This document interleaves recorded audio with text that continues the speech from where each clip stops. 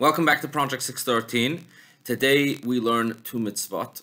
We learned yesterday that it is a mitzvah to sanctify the firstborn of an animal, and it has to be given as a gift to the priests.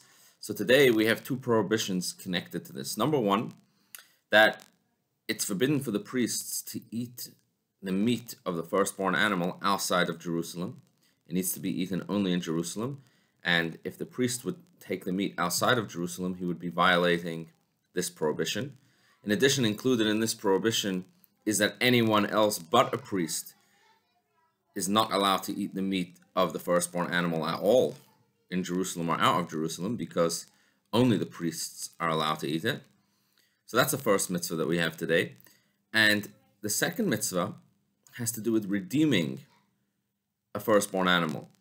And if you remember, a while back, we spoke about that many of the offerings or the donations that are made to the Holy Temple, which are considered hektish, which have been sanctified, could technically be redeemed, which means, for example, if a person decides to donate something which has a value of 100 pounds to the Holy Temple, and then he decided, actually, I'd rather keep that object.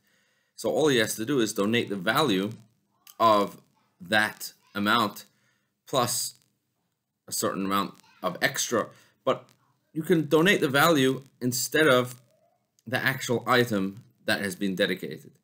But when it comes to the bechor, when it comes to the firstborn, which is brought as a sacrifice in the temple and is then given to the Kohen to eat, here the Torah tells us that it is forbidden to redeem it. Only the animal itself has to be given, the bechor itself, the firstborn animal itself, has to be given to the Kohanim, and there is no ability to redeem it for the value or for another animal. This will not be allowed in this situation. Have a wonderful, wonderful day.